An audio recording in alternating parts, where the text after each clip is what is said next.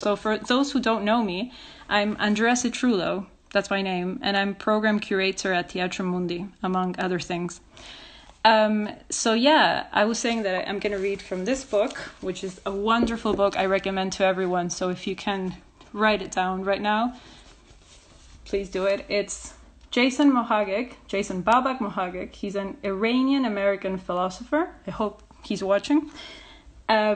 And the book is called Night, A Philosophy of the After Dark. So because it is the architectural foundation, I chose to read the introduction as well as chapter 1 that is about time and space, the architect's night. So yeah, I think that's about it. The book basically, why is it so wonderful? It's wonderful just stylistically, the way it's written, very sophisticated, the analogies, the metaphors that Jason uses. But in regards to night, I think it captures and depicts night in such a way. It goes into the characters that inhabit it, the different temporalities of night, the sensorial experiences. It captures that wonderfully. And yeah, the ways in which these characters or figures, hello everyone, navigate the nighttime. So yeah, I'll start with my reading. So, to study night, one must stare into what one realizes intuitively as a paradoxical object. That night is where horror thrives, and also infatuation. That night hides certain acts, but that things are also said to come out at night. That we are surprised and caught off guard by its sudden noises, while also recognizing its calm familiarity. And that even night's mythological child, sleep, is no safe bet, dualistically bringing both dreams and nightmares, meaning and nonsense to the oblivious mind. Beyond this, we must engage night through the varying prisms of its most fascinating practitioners, namely, those who keep strange hours and navigate the different potentialities of nocturnal experience, both of terror and enchantment.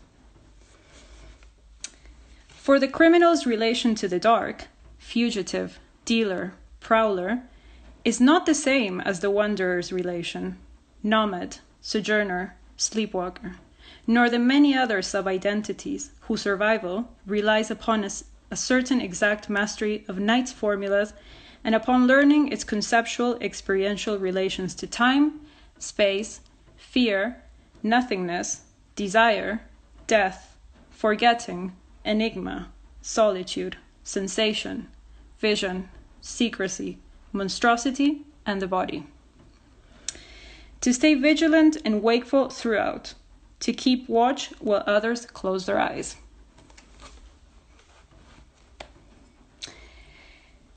Night as universal overthrow. Night brings revolution against the archetypal. It overthrows the dominant hierarchies and universal myths in favor of the beautiful disarray of the masquerade or bonfire. It is where one fathoms otherwise, the time-space of the visionary, the imaginary, the unreal, the unknown, the elsewhere, the outside, and the emergent. It is where one first builds machinations of radical thought, letting fall those droplets of mad and dangerous consciousness. The governing categories of human existence are suspended for the meanwhile, and in their place pour forward the semblances of alternative classifications and diagrams, banned libraries, archives, catalogs, arrangements. There has been an ancient war across the fields of philosophical inquiry, and in this violent conflict, two diametrically opposed sides. On the one front, those movements aligned with perceiving philosophy as enlightenment, and thus inescapably tied to discourses of truth, absolutism, and idealism that would render ours a radiantly serious, legitimate discipline. Tradition, structure, reason, and systemic orders of the mind follow in their wake. And on the other front, these movements aligned with perceiving philosophy as dark trek, and thus inescapably tied to discourses of chaos, exception, obscurity, and fragmentation that would render ours a deviant criminal enterprise. Originality, distortion, tremor, and rough speculation follow in their wake.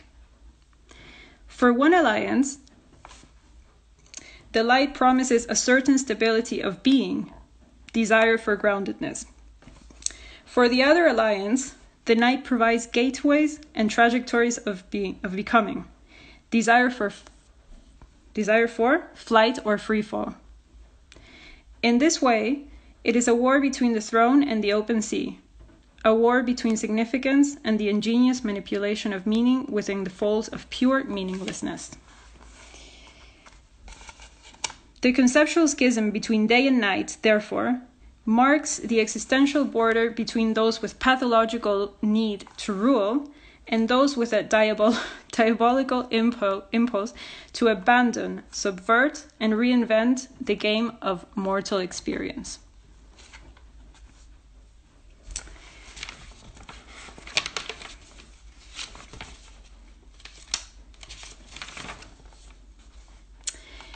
So now I'm going to read chapter 1, that is Counterfuturity, Dark Time Space, The Architect's Night. I think before I start reading this chapter, it's quite important that I show you the place I will be describing and talking about. That is a nightclub in Beirut. See if I find the picture. Here it is. So you can have an idea. I hope you can see it. All right. So this is the nightclub during the day or something like that, and the night. So have a look before I start reading about it so you can imagine the space.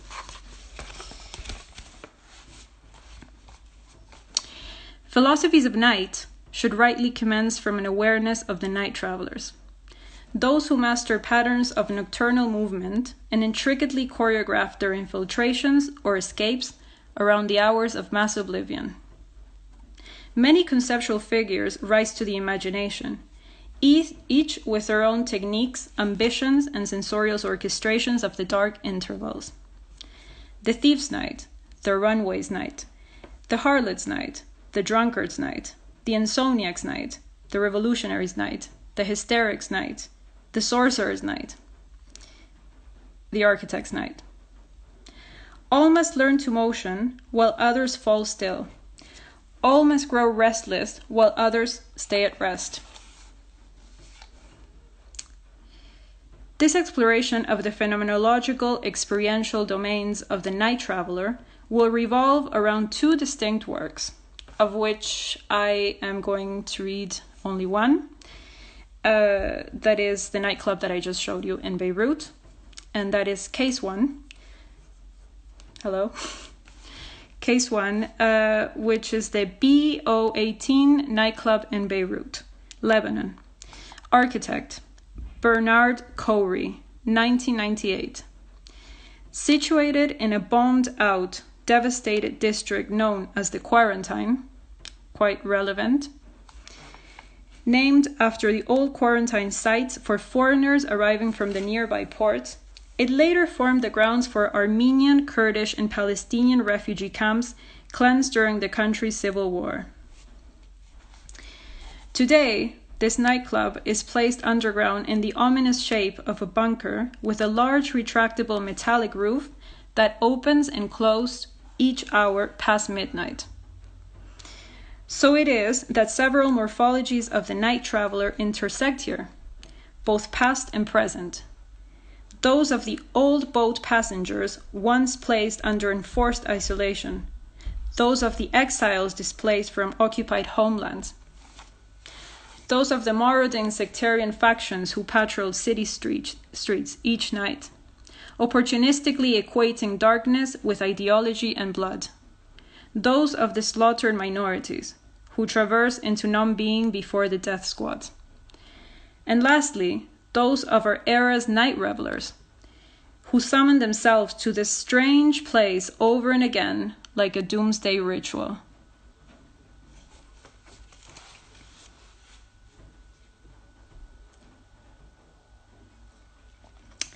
Night travel and time. BO18 is a music club, a place of nocturnal survival. So this is a quote from the architect himself, Bernard Corey. And there are many intricate temporalities woven into the steps of BO18's Night Traveler. From restive inception to exhaustive aftermath. From the pandemoniac moment of encounter to the minute of futile return. To start from the bookends of this nocturnal process, there are the macro-temporal experiences of entering and exiting, which allow the club two separate, mysterious powers. 1. To seal the night traveler within its own sovereign cube of unworldly time. 2. To then mercilessly release its guest back into the time of the real, last call. These are complex practices aligned with emergent dusk and dawn respectively. First, we witness the hyper-anticipatory nervous system of the arrivals, waiting in line outside with rigid postures. Then, we witness the closing time eviction, embodied in the slackened torsos of the leaving crowd that resemble zombies staggering into grey sunlight. I think we can all identify with that. Thus, the once ancient nocturnal roles of the lamplighter and the lighthouse keeper have been translated into their postmodern counterparts of the club manager, who turns artificial light switches to formally inaugurate the nighttime, and the doorman, who scans oncoming presences from near and far. Like all station guardians, they literally open and close the gates to a certain exclusive timescape. 2.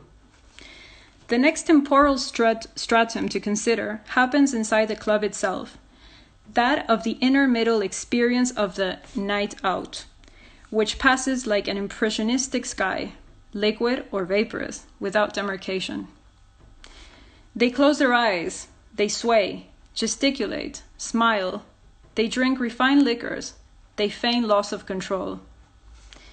But this is neither transcendent time nor transgressive time. Like all decadent modalities, there lies a bitter undercurrent beneath the surface of play. This is why they stage their reverie amidst the blast debris of the filthiest district in the city, the gesture itself harboring an element of spite. It is not transgressive because of the non-hierarchical awareness that their entire collective existence is but a mark of evil ruination. It is not transcendent because the slum is the true face of the city. What we get instead is an end of the world show, the time step of a plague dance. 3.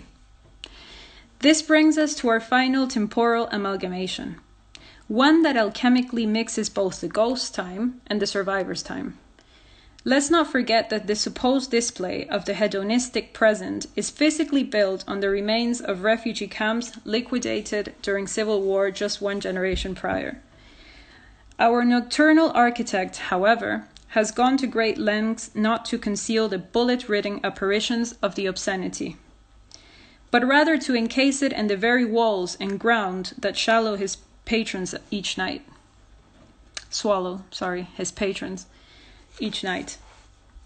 The club itself is therefore a blunt force instrument of enunciation of this killing affair. Its inexorable electronic beats are pure death rattle. The music funnels back only to the catastrophic imagination.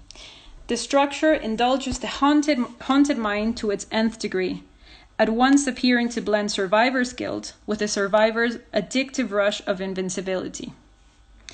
And yet, the club's time game goes even further, for while survival is based on a temporal assumption of the closure of violence, requiring a concept of the elapsed event, This sunken enclosure beneath the earth channels all adrenaline into the disclosure of but one simple fact: that no one made it out alive. The war is not yet over. Yes, there is an error that took place here, and it remains the decry site of error making. Hence, the night travelers do not raise their glasses in denial. They raise their glasses in recognition of the ever-violating decades, toasting the unforgivable.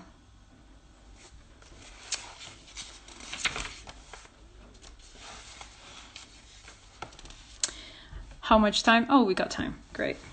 So yeah, I have showed you the image already, so I'm going to start describing the different sections that conform the nightclub.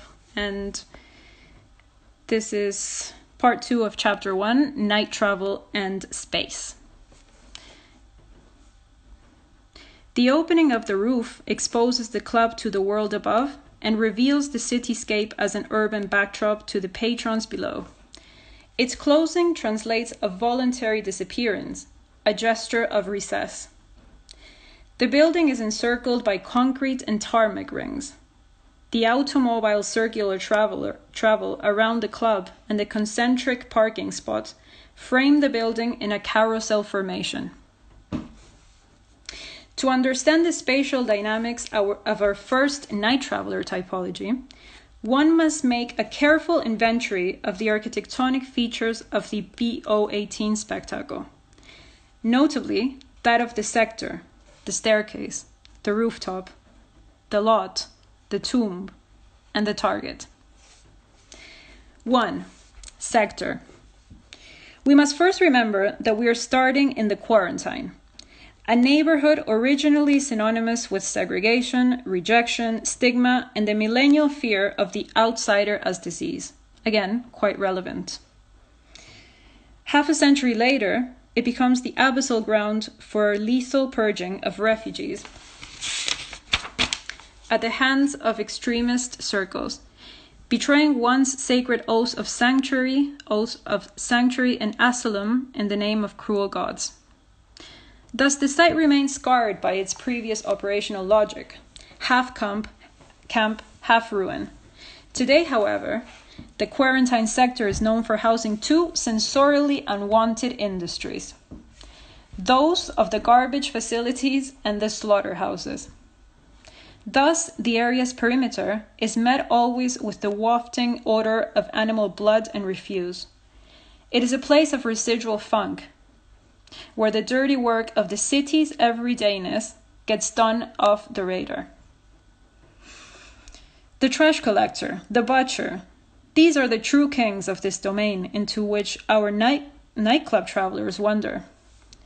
Side note, just adjacent to the site, not far beyond a few half-condemned buildings, is the ever-idealized presence of the ocean. Hence the sound of lapping waves, the smell of salt water, and the vistas of the North Mediterranean coastline commingle at close distance.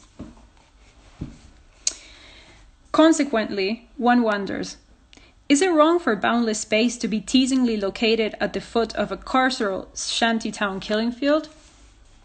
2. Staircase. There is a clear infernal dimension to the staircase that takes one into BO18. Like all ladders reaching into subterranean depth, as if the existential cost of the banquet, feast, festival, and masquerade were that of stepping into hell itself. More precisely, though, the lowered concrete staircase acts to conjure reminiscence of the old bombardments, when the city sirens and alarms would announce oncoming airstrikes. Stage of siege, fire raining from smoke-invaded skies. In such instances, one runs instinctually downward for shelter, into the barricade, the trench, the capsule, the chamber. And the club diabolically preserves this impulse, carving visitors into a gesture of emergency confinement.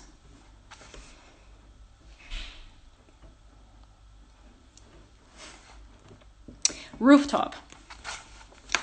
The architect tells us that his buildings are devices. And so we asked what creative stealth is served by a massive metallic roof and its hourly hydraulic retractions.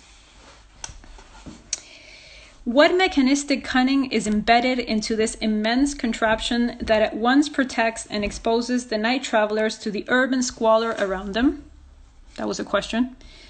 This intermittent revelation signaled by the creaking of steel parts is the antithesis of escapism.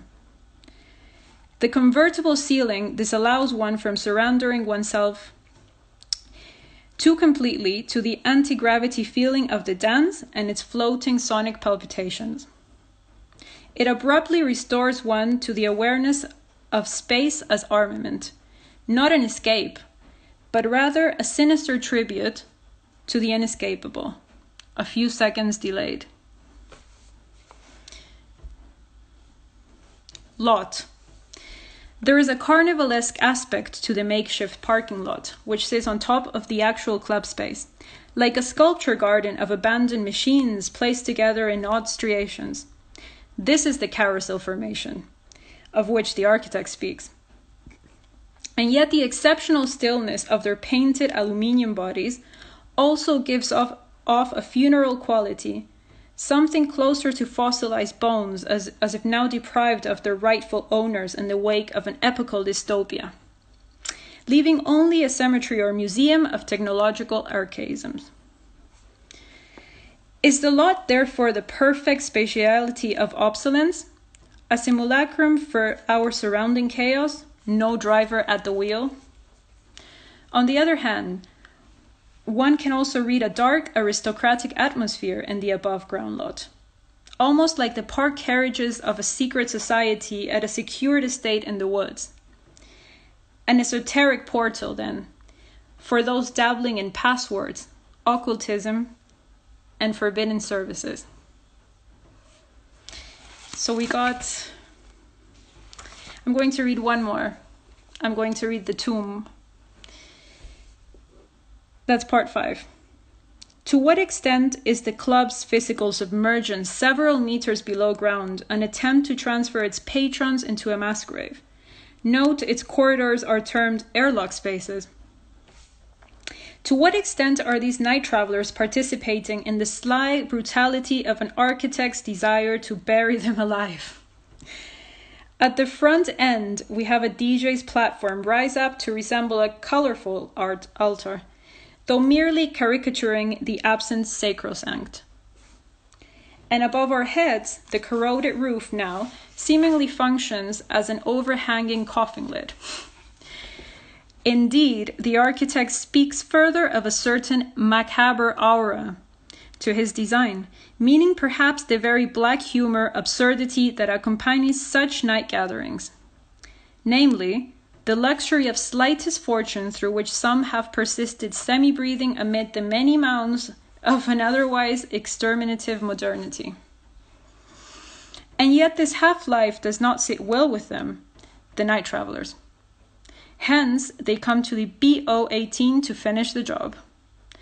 A quest for finality itself, once and for all, the compound of a suicide cult. I don't know if that's the best way of finishing, but it's what it is. And I think we are approaching the time. Thank you very much, all of you, for listening. I hope you enjoyed the reading. And yes, it was a pleasure to read to all of you this little lullaby. And yeah, have a great evening, everyone.